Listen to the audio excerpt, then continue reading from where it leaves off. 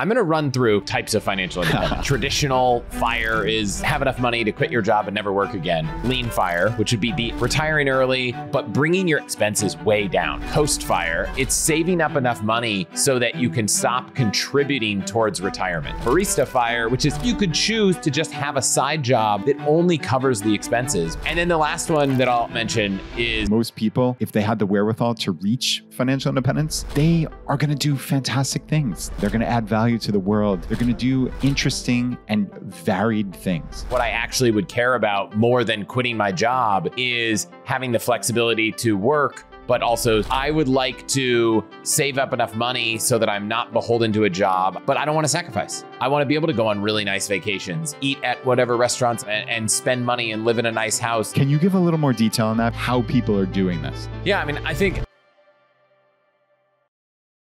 Brad, thanks for joining me. Yeah, man, this should be fun. I always love chatting with you, whether online or off. So this should be a good time. We did our first conversation.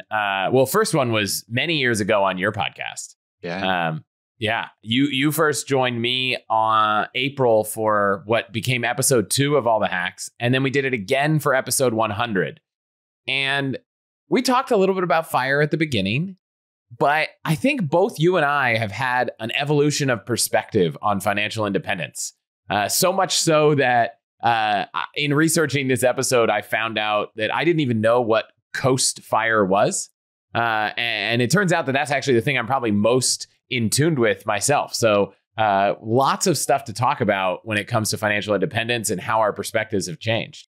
Yeah, agreed. Going way back to episode 71 on ChooseFI. So that was almost 6 years ago when we recorded this. I think, yeah, unquestionably, both of our perspectives have changed significantly. And I think, frankly, changed for the better in a lot of senses and changed for the healthier, certainly. I think both of us probably veered a little bit too much towards the frugality and over optimizing at the expense of maybe enjoyment of life sometimes. And I think there's been an evolution, certainly for both of us, clearly. But I think, frankly, in the greater financial independence world. And this is one of the very few things that I will pat ourselves on the back for at ChooseFI is, I mean, we, for a very large degree, and we have really been the center of the FI world for, the last handful of years. And we have made this very strongly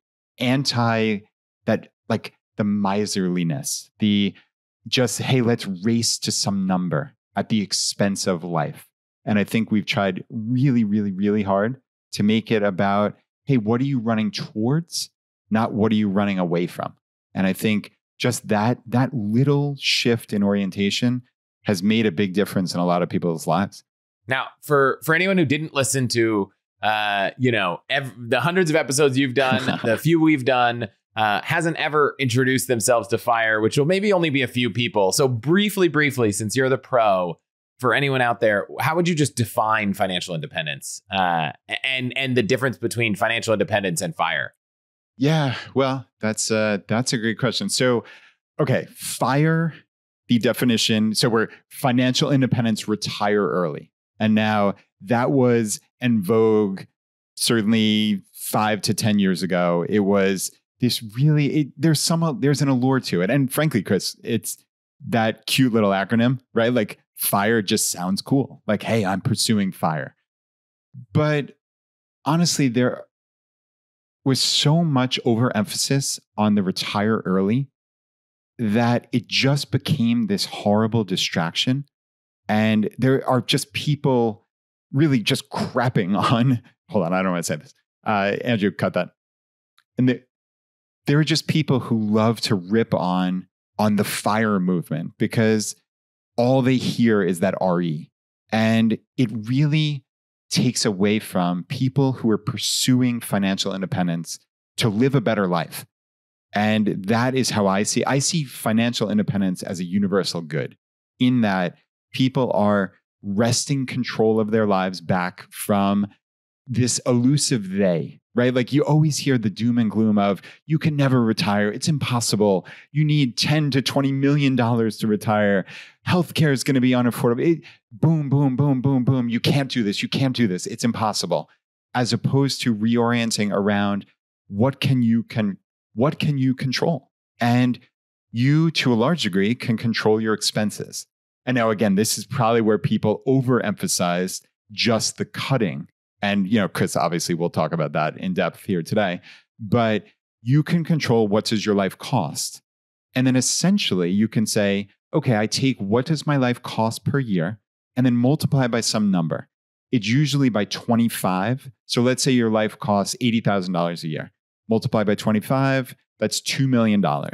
That's your FI number, your financial independence number. Because I think most of us have heard of the 4% rule, where we're not going to get into this really in depth here today. But in essence, you can pull 4% out of your investable assets. So again, we'll turn it around and say that $2 million times 0.04 is $80,000, right? So it's just the inverse of where we started at 80,000 for the expenses. So that $2 million can spit off 80K to cover your living expenses. Now, it is indexed for inflation, normal inflation, not the inflation we've seen recently. So there are some potential adjustments, but I think some people adjust for that is say, okay, maybe I want to be a little more conservative and make it 30 times my expenses or 33 times, something like that, right? So you can play with this at the margins, but Chris, I think really the essence of it is you actually have some degree of certainty and you have something to shoot for, maybe for the first time in your life. And it's not just this doom and gloom of, oh, you can never do this, you can never do that. There's some elusive they that's going to impact you. It's you can control that. So yeah, how does that sound for a rough definition? No. It makes sense. And I will come back at some point to the 4% rule because I have some thoughts. But, when I think about financial independence on one perspective, it doesn't even have to get that detailed. It's, you could have a large emergency fund, and that's a form of financial independence because it gives you time to look for the right job. Every bit of savings that gives you some flexibility is layering in financial independence. And sure, when you get to the point that your savings can cover your entire life and you can choose not to work for free, obviously, that's even more independence. And if you truly could replace your entire income, then yeah, you could retire early per se. The irony is that most people end up using their free time to do things that very much resemble work and very often generate income, and they're not truly retiring early. But I think that's why it's actually helpful. As much as I thought it was confusing that there are many different types of FIRE, it was actually helpful to look at them and talk about what they are because it gave some perspective to the concept that it's not all about one particular style, which I think historically it has been. It's always been saving up enough money so you have 25 times your income and don't think about anything else. Yeah, I think you're spot on. I think that's exactly right. And that is why that caricature existed, right? Is like this was for a very specific type of person is what it seemed like. High income, maybe in a tech job, maybe a white guy in his 30s, right? Because some of the very famous early FIRE bloggers, I guess I even have a hard time saying it at this point, Chris, the early FIRE bloggers fit that caricature, right? Or fit that profile, let's say. So I agree with you that nobody that I know of actually just sits on their butt and retires and doesn't do anything. Most people, if they had the wherewithal to reach financial independence at some fairly early point or expedited time, they are going to do fantastic things. They, like you said, they're going to earn money somehow. They're going to add value to the world. They're going to do interesting and varied things. And to imagine this again, you can tell I get bothered by this, right? So like that they're just going to sit there and do nothing and sip umbrella drinks. It's just so silly and laughable, which is why like to focus on the RE makes no sense. And then, like you said, the power starts accruing essentially from day one, right? It's like that first time, if you're living paycheck to paycheck and you're now all of a sudden you found out about ChooseFI and you're pursuing financial independence. Okay, maybe it's not going to take you 10 years to get to FI. Maybe it's going to take you 20 years. Maybe it's going to take you how many ever years. It almost doesn't even matter. But your life is vastly better that first time you have $5,000 saved up, even $1,000, right? Like, Chris, how many people live paycheck to paycheck and think that an emergency is a $200 expense that came out of the blue, but was perfectly foreseeable in a given year? But that to them is an emergency, but it's really not, right? Like, it's just life is lumpy. Expenses are lumpy. That's the way it works. But man, that first time they have $1,000 saved up, $5,000 saved up, like, their life is dramatically better. So yeah, I mean, you're absolutely right. Like, the FI journey starts from day one. And I think that power starts accruing from day one. And I think it really radically transforms people and their entire mindset. Yeah, I think a handful of people I knew, myself included, probably went off the deep end with one version of it in our minds. I'm going to run through, because there's an unlimited number of types of financial independence, right? There are ones that I will leave off, and maybe they're ones you're excited about. But I'm just going to share a few of the ones. I wrote down a couple quick definitions, because I think having a few options of what financial independence could be actually gives you more flexibility. So, the one we talked about, just traditional FIRE, is have enough money to quit your job and never work again. But the other four are pretty interesting. So I'm gonna talk about first with lean FIRE, which would be the very tight end of the spectrum, which is retiring early, but bringing your expectation for expenses way down, really tightening your belt so that you can do it even earlier. And I would say this one probably gets a lot more flack than practically shows up. But this is, I am going to change where I live, change what I eat, change the activities I do so I can stop working. And I don't know. I'll run through them all and we can talk about them.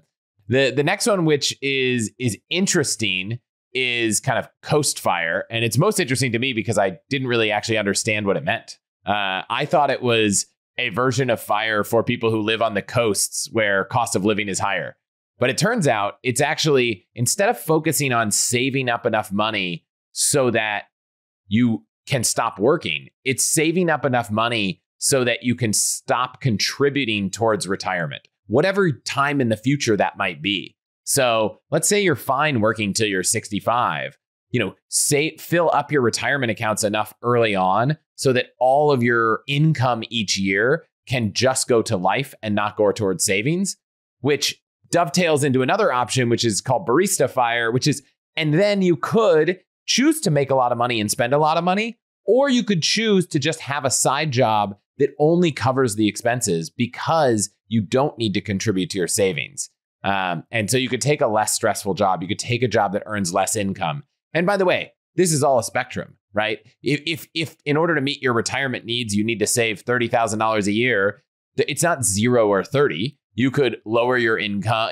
There's stops along the way. And then the last one that I'll mention is Fat FIRE, which has a wonderful Reddit community and Facebook group, which is really just not sacrificing, right? It's like, I would like to save up enough money so that I'm not beholden to a job. I'm not beholden to anything, but I don't want to sacrifice. I want to be able to go on really nice vacations. I want to be able to travel around the world, eat at whatever restaurants I want to, and spend money and live in a nice house and choose to live in the Bay Area, even if I'm not working or wherever it is for you. So I think that's like, I want to live whatever life I want on my savings and not stress out about it. And I don't know, I'm curious what you think when you hear all of these things, whether you're like, this is silly, this is helpful. Yeah, I think it's helpful. I think it's mostly helpful. And like you said, there are a lot of these different ones. I think these are the 4 probably main ones that I've heard of. I suspect there are some that you and I have never even heard of at this point. But yeah, I think, like you said, lean FIRE is probably the one that appeals to me least. But I suspect it's maybe, I don't know, the easiest to achieve. It's easy. It's certainly easiest to achieve. Yeah, it's the old school. It's right. Like, essentially, how little could you humanly spend, more or less, to live? And then have you achieved FI based on probably the 25 times rule based on that? So let's say, right, your life, maybe your actual structural expenses and some food to get by costs $30,000, right? Well, okay, then your lean fi is 750,000, which is very doable for a lot of people. I mean, Chris, I can't imagine that sounds like a very appealing life to either me or you, but I can understand why people potentially pursue this. What I think is interesting, and it's something I've actually said a lot, and I guess maybe I've been describing lean fire, is that it's helpful for me to have the security to know that I've saved enough money, that there is a lifestyle I could live, especially once you have a family and children. You know, if you have that $750,000 and something happens, you lose your ability to work, and like knowing that there is a place in the world that you could live, probably, maybe even in the US, maybe even nearby, there is a, ability to buy food, feed your family. That's a lot of security. It gives you the flexibility to do a lot of things in your life and be a lot less worried. Now, it's not enough money to live in, a major city and go out and take expensive vacations, but it will give you some peace of mind. I think the challenge is when you get to the point that you hit it, do you really want to stop, do nothing for the rest of your life and live that life, or keep going? So to me, there's stops along the journey that start with being out of debt, start with being able to pay off, well, let's skip that. It starts with being out of debt, building up savings and whatnot. But I think what I've seen in my life, leaving to start this podcast, my wife leaving to join me, those were things we were able to do because we have savings. Do we have enough savings that we could live off of it in our current lifestyle with zero income? Probably not. But do we have enough savings that we could adapt our lifestyle, move somewhere else and live off it? Yes. And that gives us a lot of comfort. Yeah. Yeah. The security, there's a real allure to that, certainly. And I don't think any of these are all or nothing. Especially something like lean fi. So, I can use the example of my brother and his wife and family.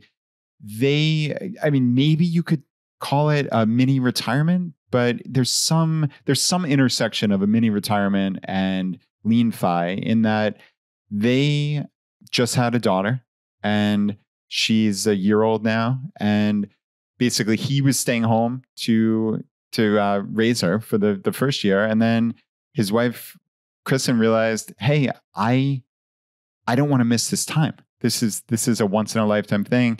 We're not at fi, but we're certainly at a lean fi number where we could easily live off the 4% rule based on earning zero income. So they wound up almost doing exactly what you described, Chris, which was, hey, maybe you could even do this within the United States. They moved to Wisconsin, where she's from. They bought a condo, don't have a mortgage on it, and they're living for a year or two or maybe even more in this lean fi style. But the benefit they're getting is they're seeing those first formative years of their daughter's life as a family. And the three of them are there every single day. So you talk about security, but you also talk about benefits of something. That is literally priceless. And I don't know precisely what's going on in their lives, but are they going out to fancy dinners all the time? Are they doing this and that? No, but man, they're there with their daughter every single day. And that's an astonishing thing. I think you could choose what you want to do with your financial independence. You can choose how it exists. But let's come back to ChooseFI because it's the most interesting one to me because it feels like what I'm interested in and what I actually would care about more than quitting my job is having the flexibility to work, but also save. I'm curious what you think.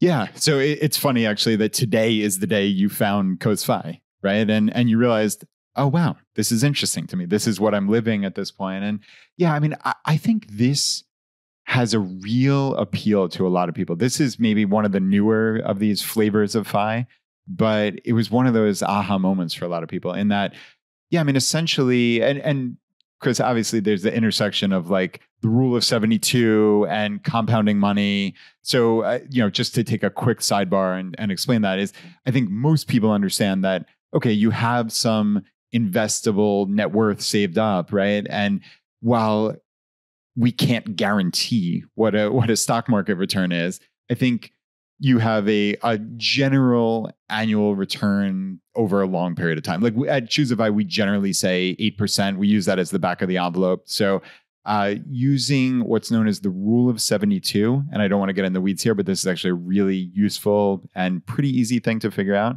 is it basically tells you how long it'll take for your assets to double based on a certain rate of return. So more or less, you just take the number 72 and then divide by your expected rate of return. If we're saying 8%, so 72 divided by 8, very simply is 9.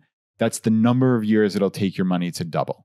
So that's really, really important for ChooseFI, in that basically how ChooseFI works is, let's say you've saved up, I don't know, 300,000. Let's start there. Something that's reasonable and is certainly a nice net worth, but is not going to get just about anybody to FI, right? So you've saved up 300 grand and now you want to not save any more money. That's the part of coasting. You're not saving additional money into your, hold on, sorry, let me say that again. So that's the point where coasting comes in, is essentially your money is working for you in the background and you are not adding anything to those assets. You're not saving. You are either earning less and spending it all, or potentially spending more money, right? Or potentially spending more money and just increasing your lifestyle to meet where your income is. So either way, not a bad option, right? And basically using that rule of 72, let's say your actual FI number was, I don't know, 1.2 million, just to make the math easy. So that 300,000 will double to 600,000 in 9 years. And then that 600 will double again to 1.2 million in 18 years total. So 18 years from now, if you had a $300,000 net worth, again, in theory, we're not saying this is a guarantee, but assuming an 8% annual return, it would be 1.2 million in about 18 years. And at that point, you would be FI. So you're more or less coasting into it based on the work that you've done previously by saving in this concerted manner to get your current net worth. And yeah, I mean, Chris, like, I think there really is a great allure to that. I know, again, this is something that you're thinking about in your own life, right? Like, you clearly have a nice net worth, but I think you are not at FI as you would traditionally define it, right? I mean, it's funny because 10 years ago, I probably would have said yes.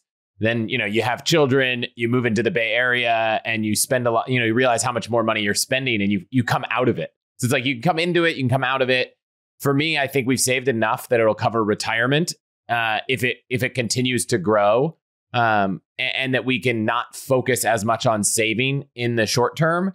But we do need to focus on covering our expenses. And so that's where I think it seems like, oh, I could do whatever I want. No. Can't do whatever we want. Still need a reasonably high pre-tax income to cover, where we live and how much we spend each year, and probably will save more. But in a strange way, for me, it's weird to ever withdraw money from, your savings. So for me, the money we put away in our brokerage account, our retirement accounts, that's for retirement. Whatever year that starts, TBD. I feel weird taking money out of it. The strange thing in this new kind of ChooseFI world that I'm hours into is this idea that, well, maybe it makes sense to withdraw some of it so that we can put other money we make into more tax advantaged accounts. So I could actually see us start to draw down on our long-term savings, which for us is in our Wealthfront account, so that we can increase our solo 401k contributions because there's just a more tax advantage to doing that. That's something that we'll probably still do. So, we're still going to save, but we're going to also withdraw at the same time, which I'm sure will make some financial model confused. But I think for us, it feels like the first time I found a part of the FIRE movement, if you will, that I'm like, oh, this kind of makes sense now. Like, I don't necessarily want to quit my job. And I think a lot of people I talk to don't want to quit their job, or at least don't want to stop working. And so, the one nuance to calculating this is thinking, when do I want to stop working? Work backwards from there to figure out how much you need now. So like you said, if you want to stop working in 18 years, I'm a bit more conservative. I probably use 6%. So for me, that takes your 18 to 25. So if you're cool with a 65-year retirement age and, you want to work backwards, by 40, you need 1/4 of what you think you need to live on in retirement.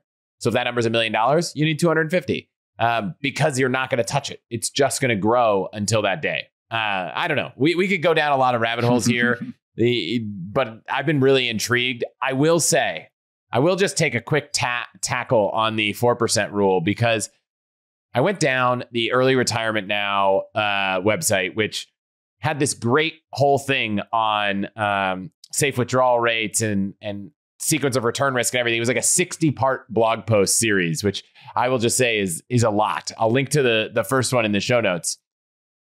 But I think the 4% rule often gets misinterpreted because it was truly built for a 30-year cycle to end at 0. And so if you're using the 4% rule starting at age 30, like the certainty with which it has worked in the Trinity study that it was based off of would have only gotten you to age 60. However, if you look at a lot of the calculations, and the Early Retirement Now blog actually has a lot of them, you'll notice that if you just reduce it to like 3.5 or even 3%, it works in perpetuity. So if you want to be really safe, which is what I do in all my projections, I use the 3% rule. I'm probably underselling things. I'm also not factoring in Social Security or, anything else. But that's where I come out with on the 4% rule. I think for a handful of reasons, it's probably both too aggressive to be certain and too conservative for what I imagine we will see with returns. Yeah, isn't that interesting, right? And Karsten. So listeners of ChooseFI will be very familiar with Karsten from Early Retirement Now. He is just an amazing, amazing intellect. And yeah, like you said, if you're looking to dive deep on safe withdrawal rates, his 60-part series, it's almost laughable to say 60-part series out loud. But yeah, it is amazing. And yeah, and by the way, each part is not like 3 paragraphs. Each part is like 7 pages of content. Right, thousands of words and graphs and charts and stuff. Yeah, but right. I think on our show, he basically has said it's almost a guarantee, and he would never use the word guarantee, but in every like Monte Carlo simulation he's come up with, that like 3.25% will get you there in virtually every single scenario. So like you said, using a 3% safe withdrawal rate is very, very conservative, and not including Social Security. I mean, I think those of us that are inclined to think that way, and I am as well, Chris. I mean, I use that 33 times. So that's the 3% rule, 33 times your annual expenses. I think we all understand we're being ultra conservative. But again, a lot of personal finance is psychology. It's more than it is numbers. And I think if that helps you sleep well at night, because again, that word security, right? We'll come back to that. I think that is a really important word. It's a really important concept. And if that helps you sleep well at night, then so be it. It's fine. But you have to understand, what's the opportunity cost, right? So the opportunity cost potentially are years of your life that you're working. Now, if like you're doing something that you love, and again, I just wrote down as you were talking, who says you have to stop working? As if you need to stop working to be part of the FIRE movement or something. That nonsense is gone. It was gone years ago. That's not a prerequisite to being a member of the financial independence movement, certainly. And you can do what you want. That's the whole beauty of this, Chris, right? You have the freedom to do what you want in life. And if that means you want to work because you love it, then do it. That's great, but do it on your own terms, right? So I think, again, we're being a little conservative, but that's okay. Again, understanding what's the opportunity cost. And for people who are working in jobs that they don't love, and that it's that one more year syndrome. How many people fall prey to that? I don't feel safe enough yet. I don't feel safe enough. What if I need the 2.5% safe withdrawal rate? What about 2.25? And I don't think Social Security is going to be here. And you can come up with all of this stuff that will keep you working in a job that you potentially hate forever. And that's not a good alternative either. So clearly I'm kind of setting up almost like a straw man, ridiculous argument here, Chris, but maybe not, because I fear there are people that could fall prey to that. I think the one thing that you got to remember is that it's not binary. If you have a job you hate, you don't have to just quit that job and never work again and be able to replace your income for the next 30 to 60 years. You like, if you build up enough to get you by for a year, then you can go try to find another job that you might like more. And it turns out if you love it more, you might be able to advance better, negotiate a salary better, be more productive. Like you might end up making more money in the long run. I know a lot of people that find themselves sometimes in their career not happy with their job. And if I look back now that I've kind of had the professional experience, most of them found other things pretty quickly that they loved. Some took longer than they needed. So a lot of them worried that they couldn't quit their job because they needed enough money, millions of dollars to cover their income forever. And I know that because I was one of them. But I quickly found other things that I loved. And so put together, that's more of an emergency fund issue than a financial independence issue. You don't need to have your entire life covered in costs before you can take time to find something you love. And I have a good friend who did this. He knew he was ready to find something new and knew that it might take a year and had enough savings to do that. Didn't think he needed financial independence, retire early money. And about 6 months in, he found a thing that he's really, really excited about. And it took time, but he's going to be much happier. And I think his career will flourish because of it. So I don't know. That's just one perspective I have. No, that's really cool. I mean, that resonates with me in my own life, frankly, and you as well, right? We both did this with our own entrepreneurial ventures, and it's cool to have options. And I think that's what pursuing FI gives you. It gives you options that for me, if I didn't have any type of side business and I was a middle manager doing corporate state tax returns. I was a CPA and I was on the path to FI. I was still a number of years away and I had built businesses on the side. I mean, Chris, they weren't bringing in a ton of money, but it was something that like I had proved the concept to myself. And then I said, oh, if I could actually do this full time, maybe I could turn this into something. And it's in the points and miles world. Yeah, you didn't even realize, I don't think all this time that we've known each other, that was really my first foray into entrepreneurship was through points and miles. And it was for basically regular people.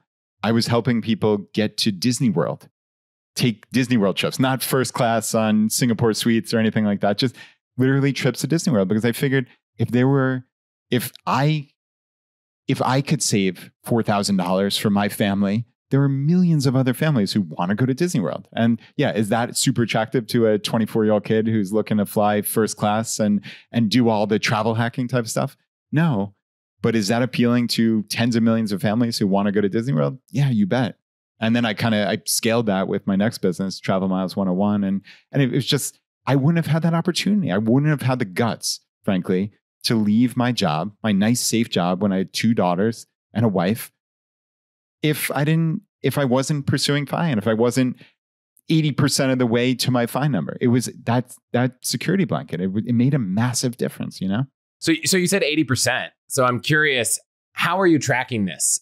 I downloaded Karsten's kind of toolkit, which is a spreadsheet that, I spent about 20 minutes on it and I made it about 10% or less the way there, which is not to say it's not a helpful tool, but I think there's a world where you can go down a lot of rabbit holes. So just to be clear, his tool is incredible, especially when it comes to modeling a lot of the things he talks about. And if you want to nerd out, I'll also link to that in the show notes.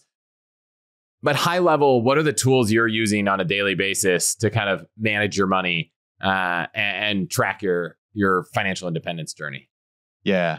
Well, all the hacks guy are going to be very disappointed in me. I am as low key and low tech with this as one could possibly be. I still use the Microsoft Excel spreadsheet that I've been using for like my entire FI journey.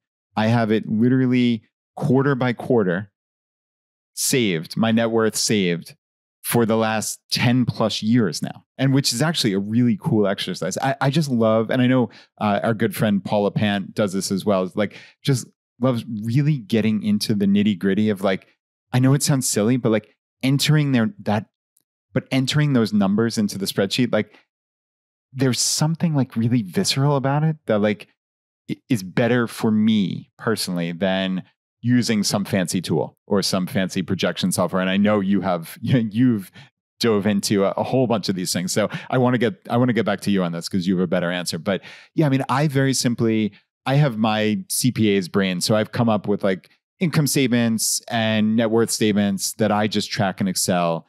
And I basically maybe spend an hour every month just kind of really tying everything out to, I run everything through my checking account. So I use that as the account that I run everything off of. And then any transfers into other accounts. And then obviously increases or decreases in the account balances at Vanguard or Fidelity or Schwab or Wealthfront or wherever it may be. And that then ties out to my net worth. So basically, I'm doing this probably, like I said, about an hour a month, give or take, to track my checking account. And then at the end of every quarter, I spend probably no more than 30 minutes logging into every account that I own, that I have assets at, and just jotting down in this Excel spreadsheet my balance there. So it ultimately then ties out to I get my net worth. So it's been, I know it sounds like a lot of work. It's really not. And there is something fun about it. So I know that doesn't appeal to you at all, but yeah, tell us about where the rabbit holes you've dove down. I took a more tech forward approach than a spreadsheet. Although I used a spreadsheet for a long time, but I just found that if I didn't update it for 6 months, it was just a lot of work. So I think that for everyone, there's kind of 2 to 3 tools. And I think for a lot of people, it can just be 2. And all of the stuff we've talked about this entire episode really comes down to knowing 2 things. It's knowing how much you're spending and knowing how much you have. And, I guess knowing how much you make also, but that's usually a lot easier number for a lot of people to peg. And so it's how do you track your spending and how do you track your net worth? And, how do you project from that would be the third piece of the puzzle. I used to try to track spending in Mint along many years ago. I've done an entire episode where I broke down, I actually went and used all the tools, Mint, YNAB, Monarch Money, Copilot, the one that Quicken launched, Simplify, and a couple others. And I played with all of them. I synced all my 2022 transactions, looked at everything. And the end goal was like, I'm going to pick the best one. And I had some ideas of what it would be. But at the end of the day, I went with Copilot. I think it's for anyone who's on Apple products, it's the best. If you're on Android or Windows, I got, it's an iOS, Mac, iPad only adventure. But for me, it almost like makes it so easy and fun and simple. And that's just like what I've chosen. That after I reached out to them and I was like, hey guys, I've been pitched by a handful of companies in this space to work with them as sponsors of the podcast. But at the end of the day, I want to work with the products I use. And that's how I've actually done most of the sponsorships we have. So I did end up working with them. So full disclosure, they are a partner of the show. And if you go to allthehacks.com/copilot, you'll get a discount. But I think that is how I manage how much I spend. I did a whole episode on all that. So I'm not going to go down that rabbit hole. Then for how much money I have generally, Wealthfront has a free version of linking your accounts, seeing how it's going, doing some light projections. I'd put it in the I don't want to play around a lot. I want you to kind of give me, best practices on everything. What I think goes a step further than that is a product called Kubera, which I first heard about at FinCon when they presented on stage. I later started using. And then later, I would say partnered with. They're not a sponsor of the show, but we work together on the All the Hacks membership. So All the Hacks members get their first year of Kubera free. Both of these tools are not free. So your option of a spreadsheet is free. My option of 2 apps, I pay for both of them. They're not huge expenses, but I think Kubera is like, imagine if someone wanted to build the website version of the spreadsheet you have, where you can put it in categories. You can look at, especially on the investment side, you can look at cost bases or IRRs, but they're calculating it all on their all for you. They're pulling all the info. And then they just launched recently this fast forward feature where you can put in a set of simple rules in multiple scenarios and be able to just see what happens. So this isn't the full on financial projection tool that, you could go down every rabbit hole of tax assumptions and everything. But you could say, and I'm looking at mine, it's like, let's say my assets grow by 3%, not factoring in inflation. Let's say my salary continues for this many years. Let's say inflation is this. Let's say I have a future expense for college starting in this year, lasting for 4 years.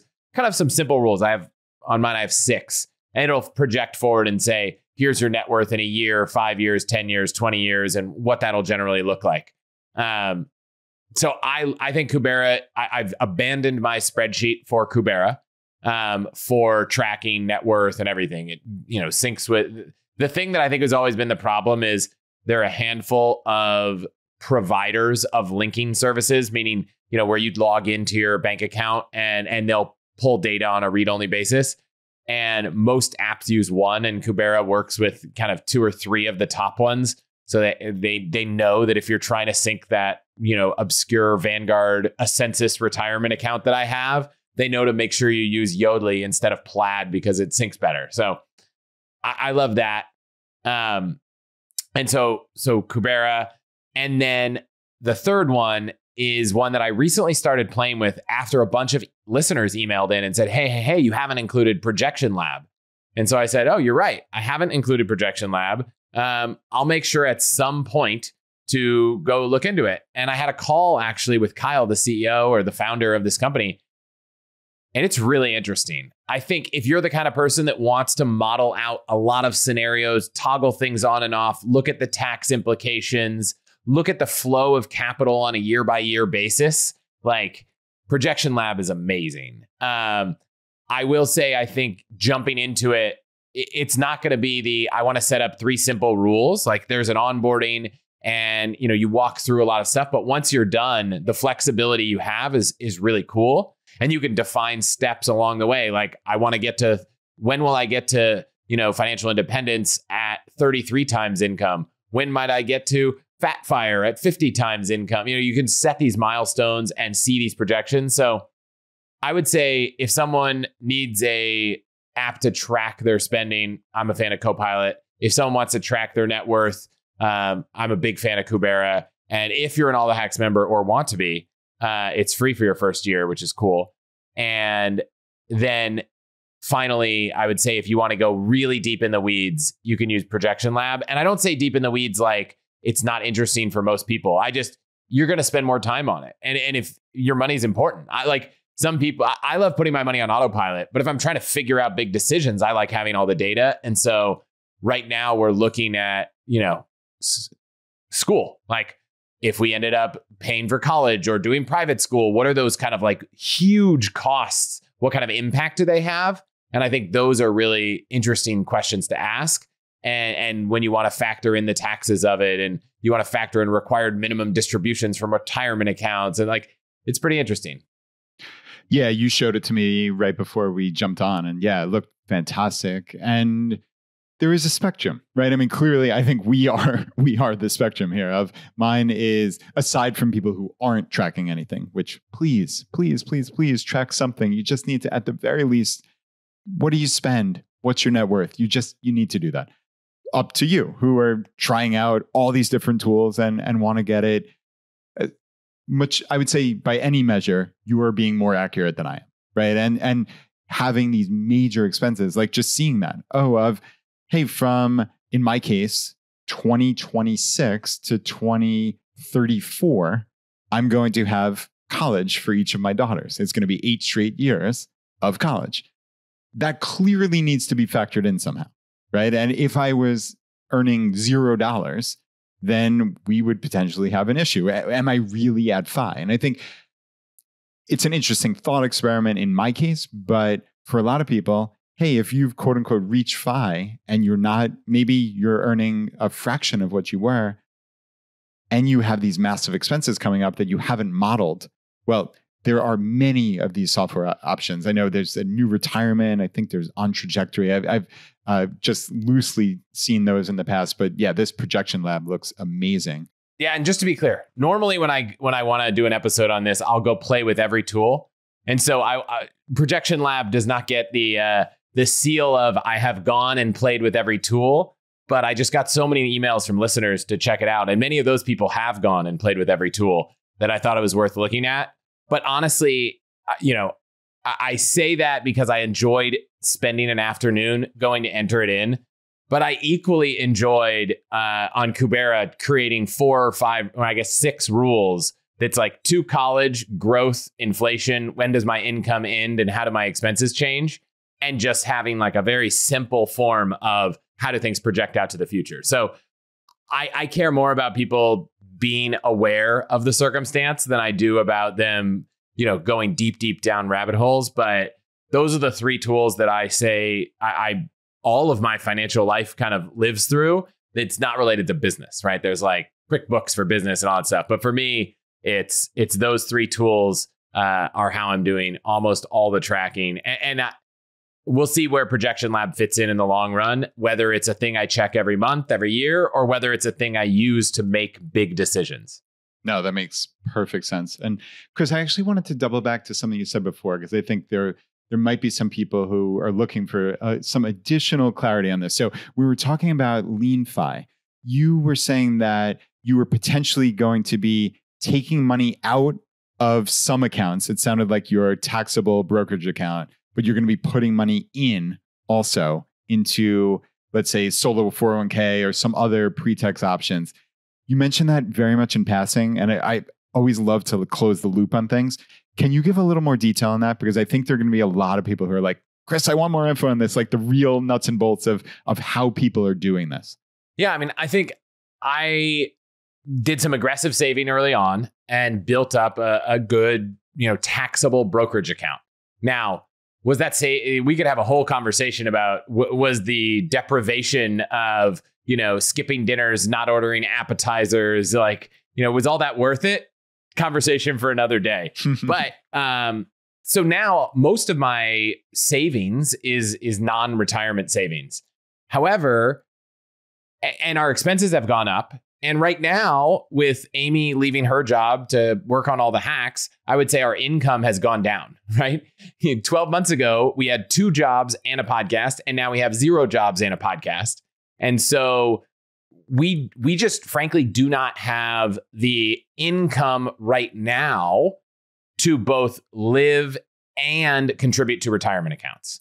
And that's not to say you should feel bad. Like, no, we're in a fine financial position. It's just if you look practically at the dollars coming in, all the expenses we have related to the podcast, employee, we have, full-time employee, like all this stuff. Practically, we want to cover our expenses, and there's just not a big buffer left over to fund retirement accounts. However, there are a lot of great options, whether it's, backdoor Roth IRAs or solo 401ks, or I just got this cool email about this option that I'm not entirely sure how it works, but something that goes one step even further than just solo 401ks. It was called a cash balance plan. So I just read this description. I'm just going to read this description. This is an advanced retirement plan for business owners that are making mid hundreds of thousands of dollars a year in profit and want to put away more than the $66,000 a year solo 401k plan allows. It costs considerably more to set up, about $2,000 to set up and maintain each year, but it's unparalleled in the size of the benefit, and it can be combined with the solo 401k. So I don't even think, when I read this, I wasn't thinking this is for me. I was just thinking, it made me realize that there are a lot of things as a business owner, or even if you were just an employee, that you could use your money to be more tax efficient in the future. But if you don't have the spare cash, what do? It's always been crazy for me to think, let's withdraw from our long-term savings. If you look at our Wealthfront balance for the last, 5 years, it has not been touched. We don't withdraw from it ever. It's our long-term kind of retirement plan. But now I'm like, psychologically, I'm talking about pulling money out of it so that I can take income somewhere else and put it somewhere else, which in turn might mean, investing my savings into the business, and then the business, contributing to a retirement plan. It's a little complicated, and we're working with our accountant to make sure we don't mess it all up. But it's just something that we're considering right now. in that interim stage, right? Once you go full quit your job, financial independence, you tap into your savings all the time. But now that I'm living this ChooseFI thing, which, is so funny to say, having not really actually known, having misunderstood what it even meant as early as this morning, it's like, well, I don't want to touch my savings anymore. Even though I had that attitude, now I have a name to define why I'm not touching that savings. And then almost immediately I'm like, no, I'm going to touch it, but I'm going to replenish it through another door. Yeah, I love that. So, right. You are, in essence, you're netting to zero in the sense that you would be pulling money out of your taxable brokerage account to cover your life expenses, but also contributing to retirement accounts, whatever they may be, whether it's this crazy cash balance thingamajig or 401k, et cetera.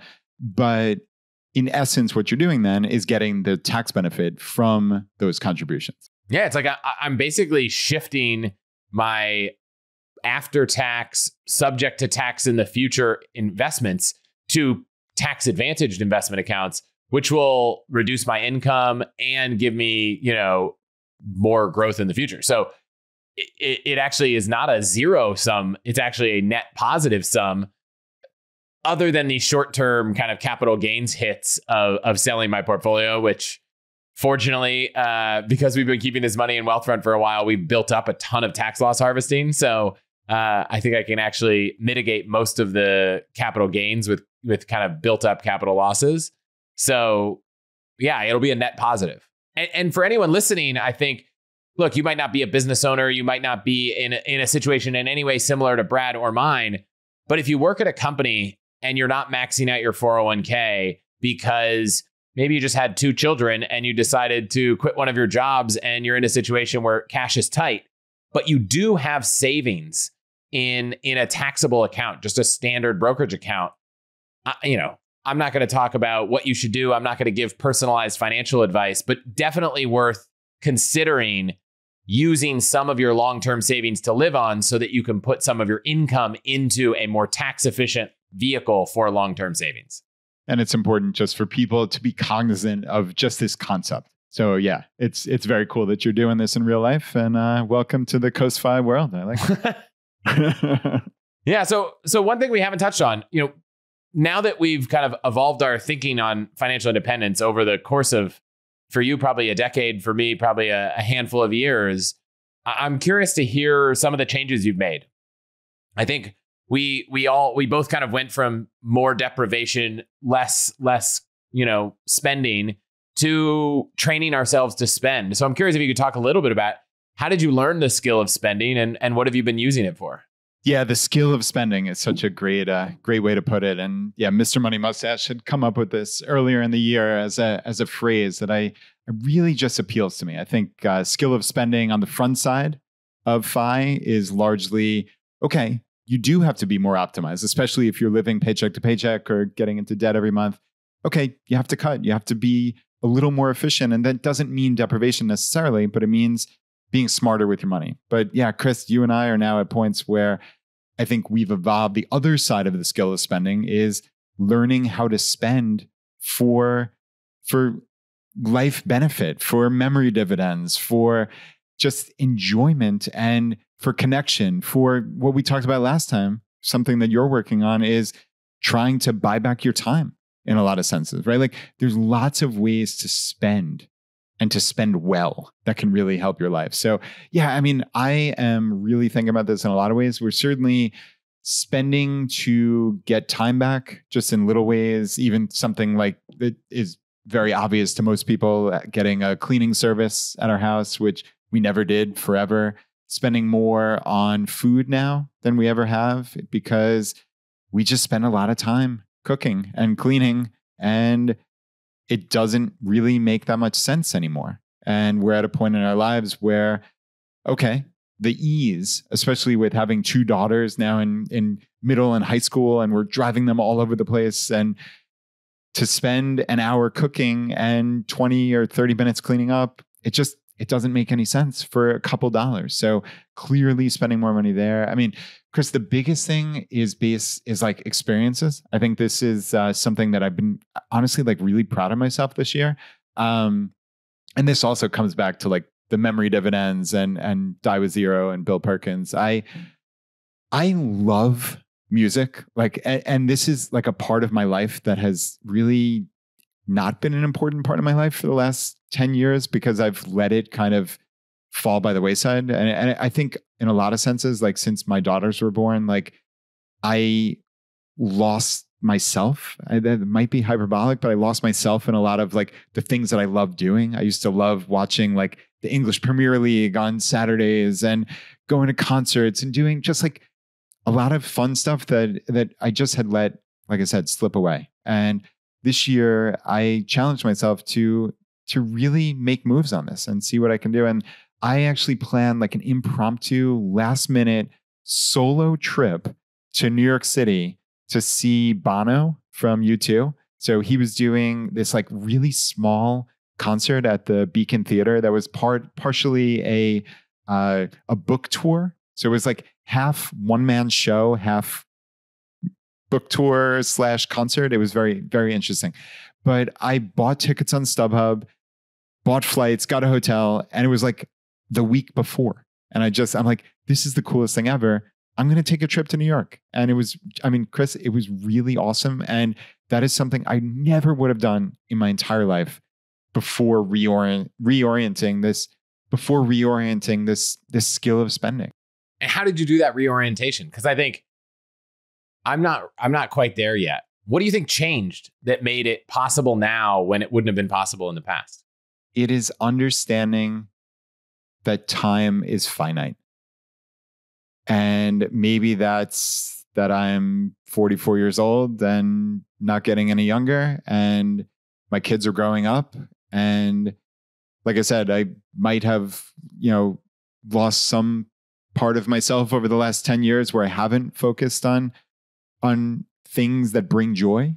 And I just really want to do that. There was no moment. It was just understanding that you got to do it. You got to live life. You can't be worried about saving money all the time. And even just little challenges, Chris, like as silly as this sounds, like the Richmond airport is like, it's not very expensive long-term parking or even like the short-term parking. But I was like, on this trip to New York City, I'm like, what would doing this trip like a rich person look like?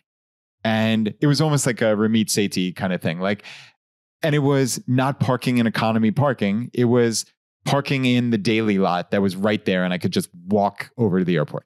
It was like, and Chris, this cost me like $9 extra because it was 24-hour trip. So this is not that big of a deal, and it might have even been less than that, frankly. But it just felt great. It was really cool. And it was like, okay, how can you find these little things that actually make a difference? Again, going back to the food, it was like, we get these amazing, hold on, let me say that again. And going back to the food, like we're now getting these amazing meals brought into the house. And it's like, it's just a couple dollars more, but it's just reorienting to what's the value here? So it's like this valuist play is like this term valuist is how I've talked about this on the podcast for so many years, but I never really embodied it in actuality. I think I did to some degree, but I didn't get there. And now it's just, all right, look, like I said, and I know it sounds a little morbid, but I think it's important is understanding the finite nature of your life, right? And like the finite nature of seasons of your life. I took a trip to see Taylor Swift in Pittsburgh with my older daughter, and we bought very, very expensive tickets on secondary. And man, Chris, we had the time of our lives. And like that, we'll be talking about that 30 years from now. It was amazing. And I don't regret any single one of those dollars I spent on that trip. It was astonishing. And I think I'm really fortunate to be in this position, but I'm really proud of myself that I've made these changes in that short a period of time. I mean, a lot of the language you're using, memory dividends, seasons of life, were languages from Bill Perkins' book, Die With Zero. I know, I had him on for, I want to say episode 91, but I can't quite remember the number. Did that have a big impact on you? Yeah, it was episode 91. Yeah, that book had a massive impact on me. It really did. And it was just the conceptual framework And I mean, Chris, I knew all this stuff, right? Like sometimes it just crystallizes and hits in a moment when it matters. And I think that's what's also interesting about taking in a lot of different content. Like I probably listen to way more podcasts and read more books than I probably should, frankly. But sometimes you hit on something like this where it is just a life-changing thing. And I don't know what it was, but again, like I'm even doing like little things now. Like I went to a yoga and meditation retreat last month. That's something I never would have done. I never would have had the guts to like just go off for 2 days by myself and just be.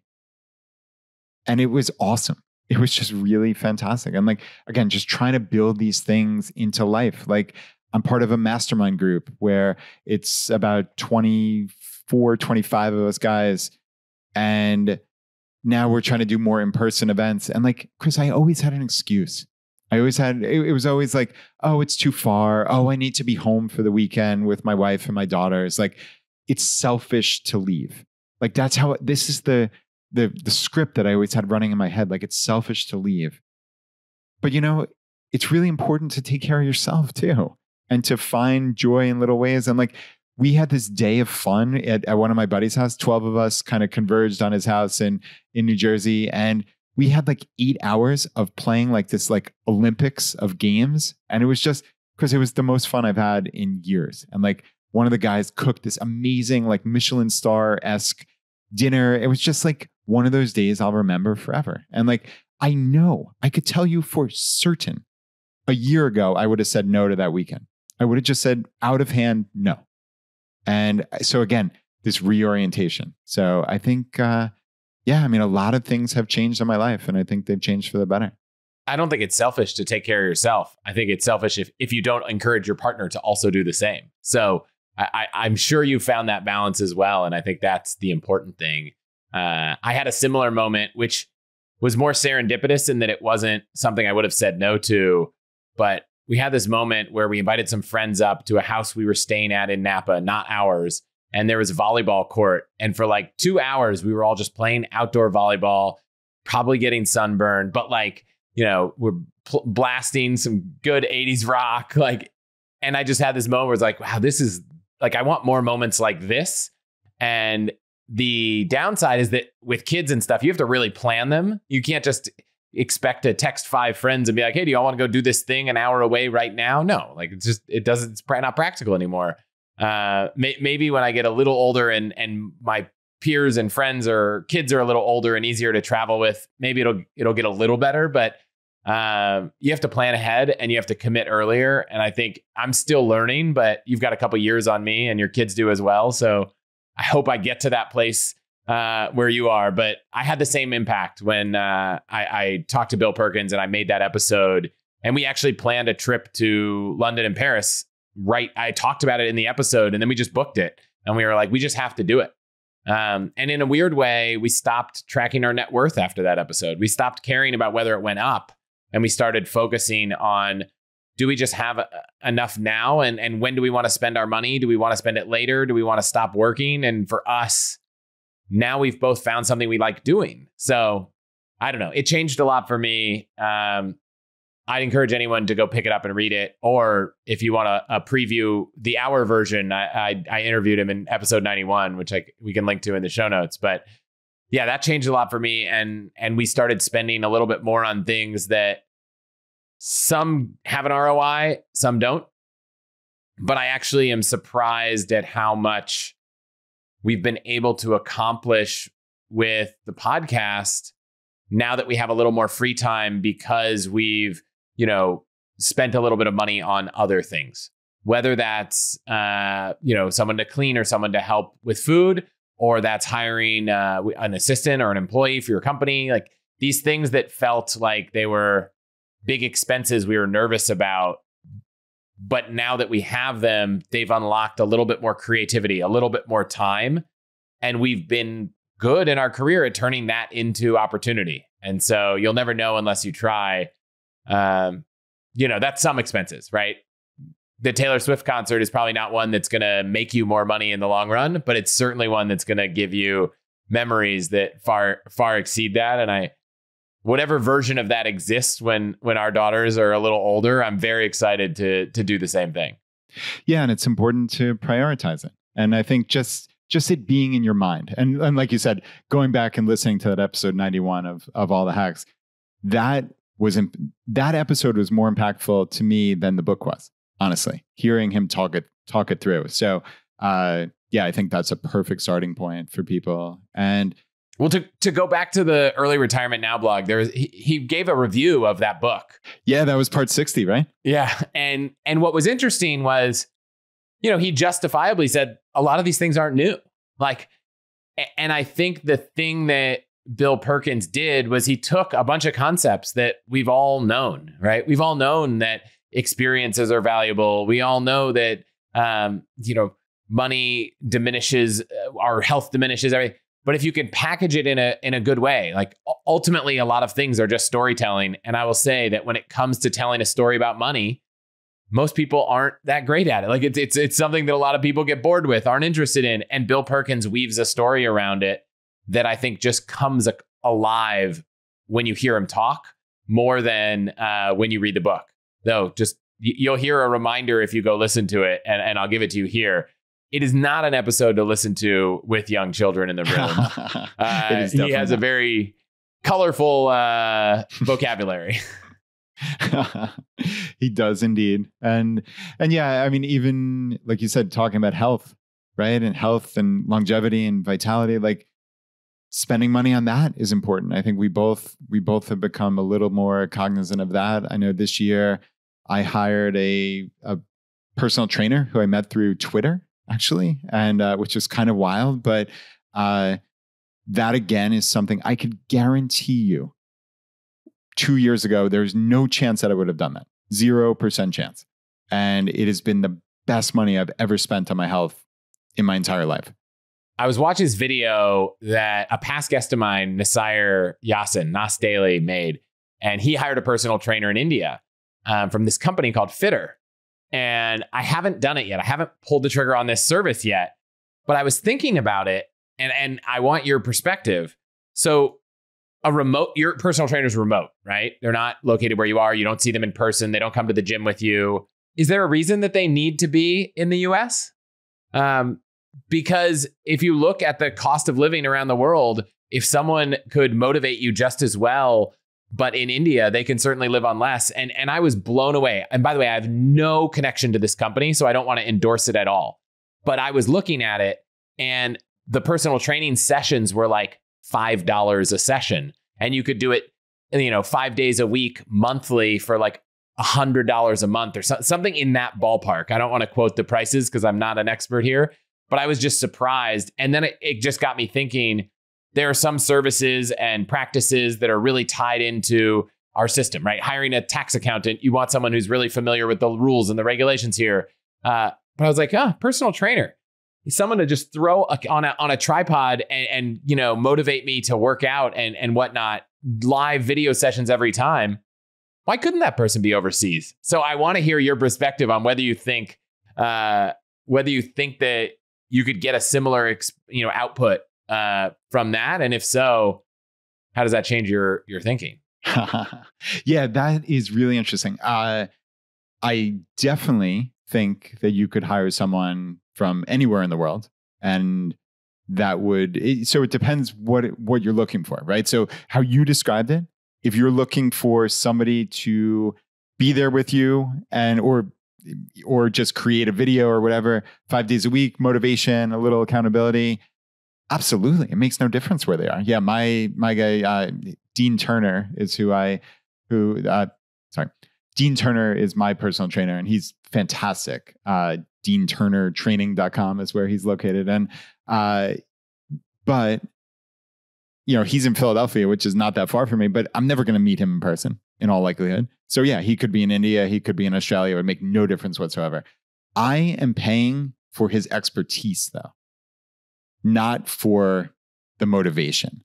So yeah, clearly if I was paying for motivation, I would move to that service you just mentioned.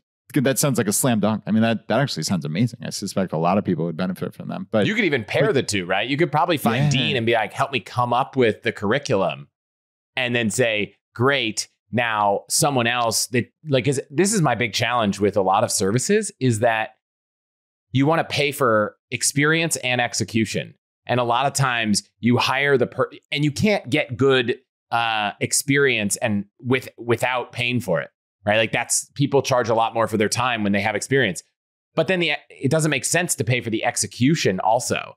And I think about this with financial planning, right? Like a human financial planner will give you a better financial plan that kind of connects to your emotions and stuff. And I'm not against people paying a fixed price for that. I think that's really valuable. It's just if you then on top of that tack on a ongoing 1% of your assets forever fee to manage the investments, that's where I'm like, oh, I don't know. So I wonder if there's a hybrid approach here where I think it's totally fine to pay financial planning fixed fee annually and then, a much smaller fee for investments. Is there a Dean Turner plus fitter like super combo where you get daily motivation and workout regimens following the curriculum of someone who has a lot more experience and personalization? Yeah, that's fascinating. So this now is turning into a business lesson for Dean, I think, right? So because, I wonder if he could scale his business more that way, if he used his expertise to create the programming, but then he found these people wherever they may be, and certainly a lower cost area, and he could then potentially outsource part of the day-to-day with knowledgeable people who are, with knowledgeable people who are well-versed in his methodology. That would actually be really interesting. Dean, if you're listening, at a minimum, if you go down this path, I'd love to give it a try. That would be really cool. I bet he'd be super interested in that. So to be continued on that. But I mean, I think accountability is important. I think that's why people like group exercise classes also, right? Like somebody else is waiting for them, whether it's CrossFit or yoga or whatever it may be, Orange Theory Fitness, all these things. When you have people waiting for you and, they text you when you're not there, why? It's so easy to fall out of an exercise routine. And I think, to me, accountability and motivation are really, really important. That's why I thought this was so interesting, because I was like, you know what? I would work out to avoid losing $5. Like, that's my, I might have gotten comfortable in my life spending money, but I have not gotten comfortable losing money. It seems so much harder to be comfortable just giving up, money, even though you probably in some cases should. So in this particular case, I'm like, it would almost be worth it just to say, I'm going to work out 3 days a week from 8 to 8:30, and I'm going to book it with a person, just any person. It could even be non-existent. It's like, I'm going to pay this money and my wife gets to throw it, light it on fire if I don't work out. But even better if you have someone that can sit there and kind of motivate you along the way. Anything else you've been doing in health that's worth covering? I know the last time you were on, you said 2023 is going to be, your year to get healthy. Yeah, it's definitely, my bold move was healthiest year ever. So, I mean, a lot of it has, I talked last episode about DNS that I have been doing to kind of maybe deal with some nagging shoulder and hip issues that I had. And that's helped dramatically. I think I've just been much more open again to spending money on massage. I get a massage and that cupping thing. I don't know if you've ever seen that on swimmers at the Olympics. So I do that once a month. I found something in a Tony Robbins book that he was talking about this thing called fascial counterstrain. And it's like a massage / fascial release, which I really, really enjoy. It winds up, what's so funny is the guy who owns the business here in Richmond is in the financial independence world. He's like, are you by any chance Brad from ChooseFI? It was hilarious. So, I mean, I've been doing that. I bought an Oura ring to track my sleep. So I've been really focusing and trying to dial in my sleep a lot. I think I mentioned to you that I bought a hot tub And I just bought a cold plunge, but it was actually not one of those super duper expensive ones. One of our listeners, a guy named Mitch, reached out to me and told me about this thing called the Ice Pod. So it's I thought you were going to go down the path of the ice barrel, but the Ice Pod. No. Yeah, this is it is something you can buy. So it's by the Pod Company. It looks like podcompany.com. This thing's like $150. I mean, honestly, Chris, it's nothing special. It's just kind of like an insulated little if you've ever seen one of those like blow up hot tubs that cost like $500, this is something similar for cold plunge. But the last handful of nights, we just got it up and running. My 2 daughters and I have gone out after dinner. It's getting dark now. It's, getting later in the year. So darkness, we go out, go in the hot tub, go in the cold plunge, back in the hot tub. And it's just like this cool little experience together. And I mean, this cold plunge thing, like I said, it was like $150. It was fantastic. So even if we don't use it much beyond the next month or two, it would be well worth it. So yeah, just all these little things that I'm just trying to add to my life. And, some of the stuff is really cool. Like these experiences that I'm having now with my family. I love it. Yeah. One of ours will be a sauna, which is days from now. We're getting added on, which will finally, I think, get our cold plunge more usage. For as much as I enjoy hot tubs, I enjoy saunas a lot more. Yeah. And so, is it an infrared sauna or a barrel sauna? It is neither. It is a full kind of finish. I've been working with this company that I'm not ready to share, but when I am, they're building like, they might be like the best sauna makers in the US, at least making it accessible. So it's kind of a much more finished sauna experience. I went really deep down the rabbit hole of saunas. Surprise. And there's this Trumpkin guide to saunas, which is like this crazy guide, and barrel saunas have plenty of critique. And so I was on the fence about it. And I actually met someone who's like, no, I'm building this company and we're going to make the best saunas. And we're going to do it in a way that is modular and easy for people to order and set up at their home and build something really nice. And I'm very excited, but this is like a proper Finnish sauna style experience that gets hot. And so I don't know, Amy and I are very excited to add this to our routine. And ideally it'll be like put the girls to bed and have a little time together in the sauna, dip out to the cold plunge, finish off in the sauna, and sleep better. Heck yeah. I love it.